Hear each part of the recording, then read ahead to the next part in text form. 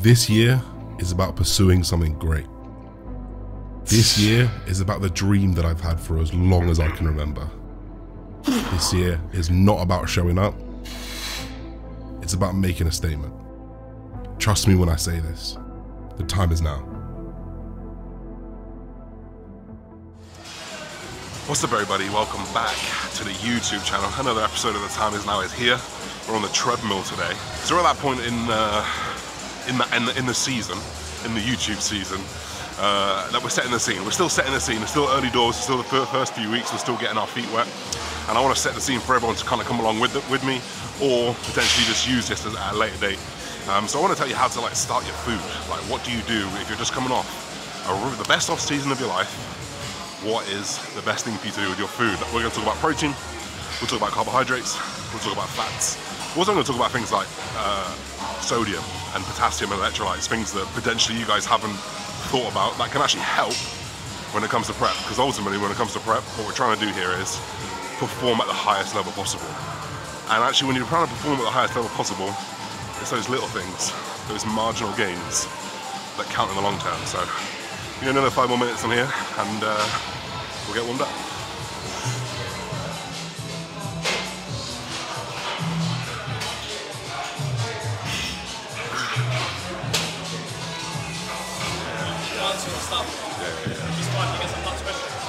Yeah, always, man.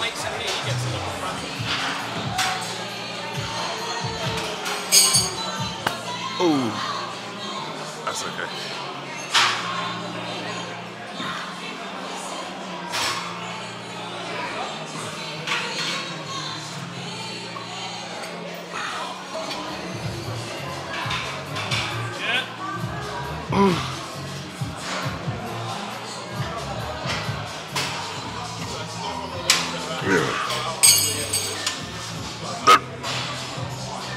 Yeah, that's still you there. How many is that, 10 as well? Yeah. I could have gone heavier. I wish I went heavier as well. Good.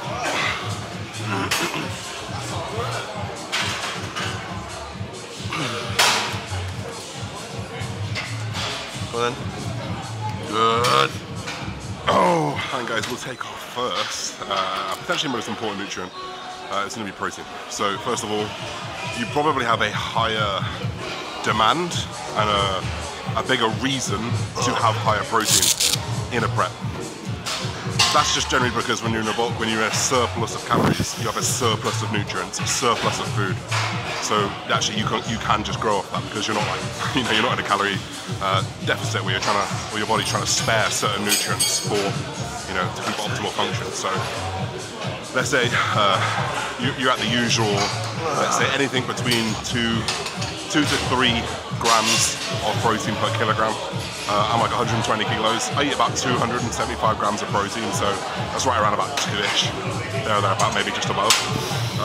That's pretty much off preference, but we know that kind of 2 to 3 gram range is going to be where you're going to have enough protein to muscle repair, improve, but it's not going to be so much that it's going to cause digestion issues or anything like that. So realistically speaking, in an off season, I could probably come down to about 250 because that's quite on the low end. And actually, I'd go to 300 during a prep, and would hit that 300 grams of protein during a prep. It doesn't need to be as extreme as 300 grams of protein for you guys. Maybe you're having kind of 200 in the off season. You could just go to 225 or 250 during when you prep, and that is generally just because you need that protein. You're going to be a lot more muscle protein breakdown. You're going to be in a deficit. Your body's going to be wanting much more high quality nutrients. So protein is the one that's probably going to change the least. If it's any different from off season, it's going to be slightly higher, and you're just going to stay there the entire time. No need to bring that down or up, apart from if you carb load, which we'll talk about when we get there, which is a good few weeks away. So.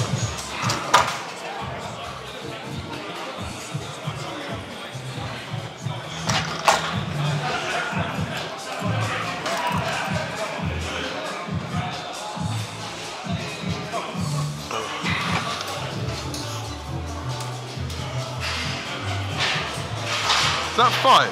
4? 4. Good. Slight. Good, yeah, strong. Easy. Drive those elbows through. Good. Yeah, yeah, come on. Good. Drive. Come on. Come on. Oh, sick. Yeah. Fuck. I think you could put the seat higher up, you know? You're right out here. Feels so awkward. I think you need to be like... Yeah, that's how it feels. So then guys, the next and probably like what I would call the main driver of a deficit is going to be carbohydrates. Now hopefully you put yourself in a very good position in the off season whereby your protein's been, you know, around that mark that we previously talked about. But also your carbohydrates are sky high.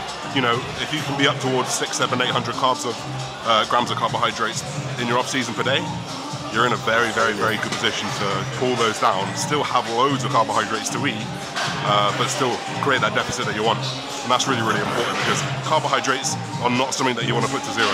They're not something that you want to do that with. Carbohydrates is energy. Carbohydrates equals performance. Carbohydrates equals what keeps muscle, because performance keeps muscle. So if you can make that connection in your brain, you wouldn't want to drive that down as quickly as possible. And you want to preserve that as much as possible. But you know, you should be in the biggest surplus of those carbohydrates, so you're going to have to take away from them.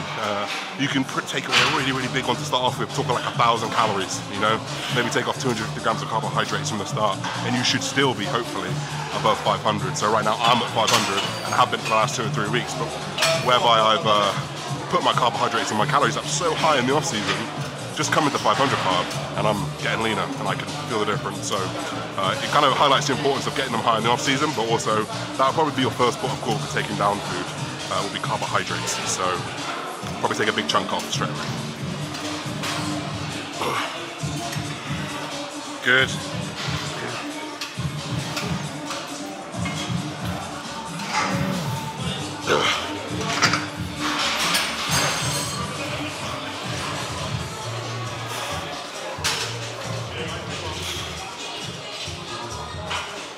Good. Keep moving through. Good. Yeah, and again. Come on. Let's go. Come on. Finish that. Good. Fuck.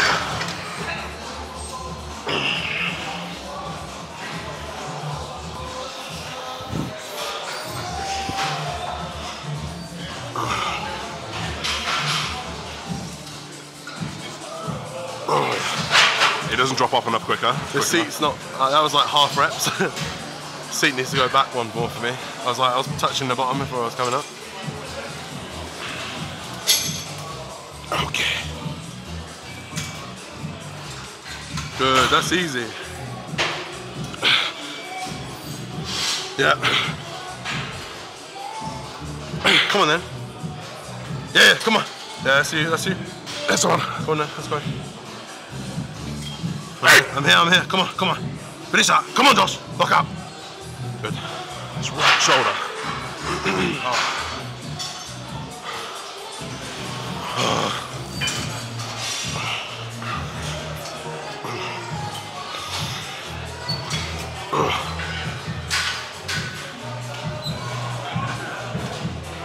Oh God. You just go, it's so heavy, man. I know, it gets heavy. It needs to start a bit higher so it doesn't drop off.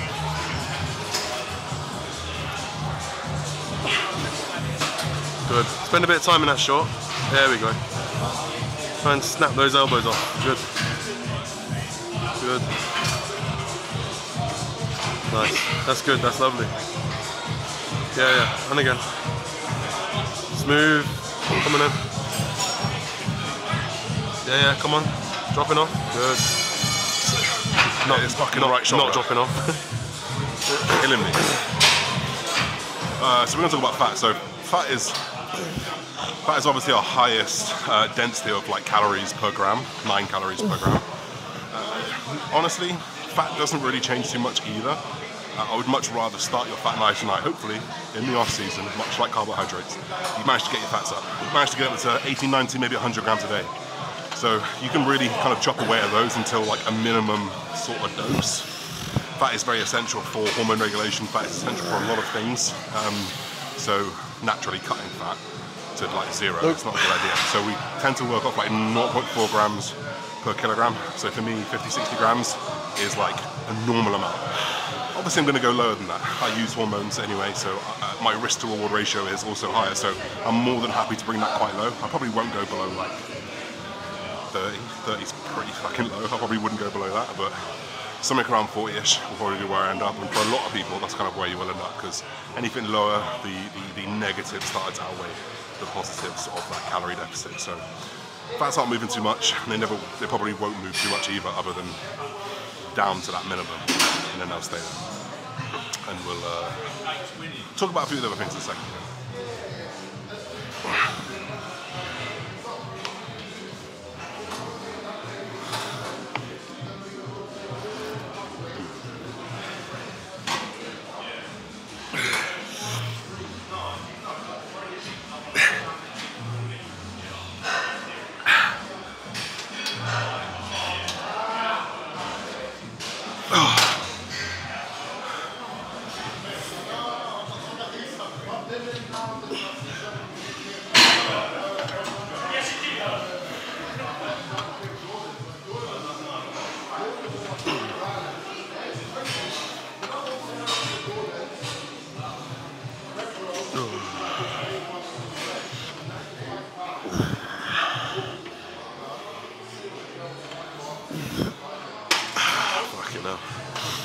I thought of a joke there on like rep 4, and I was like, just carry on.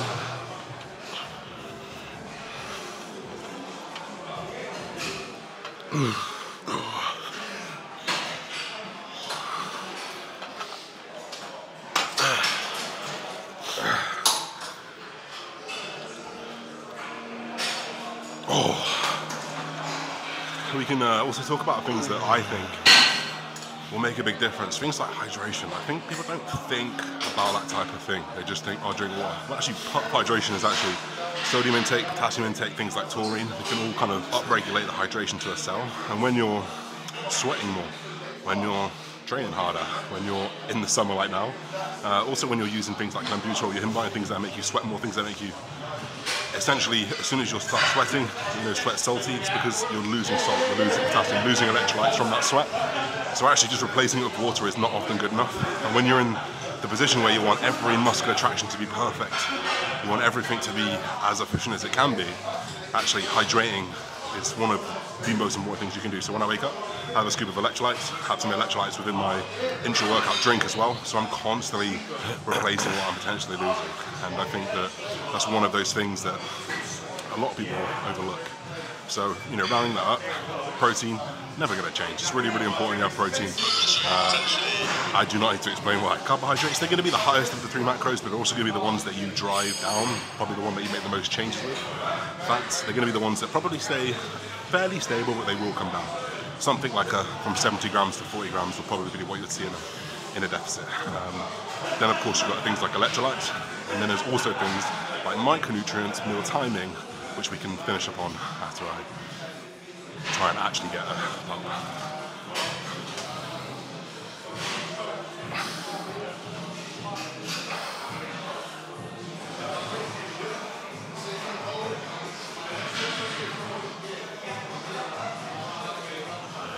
So then we could talk about meal timing now. For me, meal timing is something that becomes increasingly more important as you get leaner, as you look to take off body fat. Because meal timing is what can help with energy levels throughout the day. Whereas when you're in a surplus, food is always in abundance. You always have a store of carbohydrates to go to. So actually, when it comes to going into a deficit, when you have those carbohydrates, it becomes increasingly more important. So you want to make sure that you're properly fueled before your workouts. Make sure you're getting enough carbohydrates in before your workout. Not only that, but make sure you're replenishing them post-workout and optimizing that little eating window there of upregulation of GLT4 enzyme, or GLUT4, however you want to call it, glucose transporter 4 enzyme, to increase the amount of carbohydrate you can get post-workout. And then just make sure you've got a nice even spread throughout the day, regular protein feedings, and ultimately eating optimally to fuel your body rather than just eating to grow. I think there's two different things there.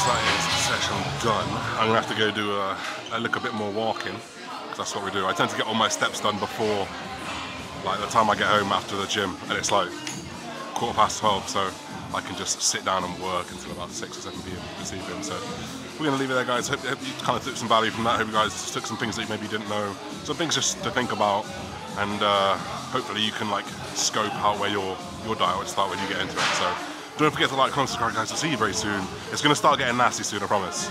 Give me like 2 or 3 weeks. I'll be way nicer to look at. So hold tight. See ya.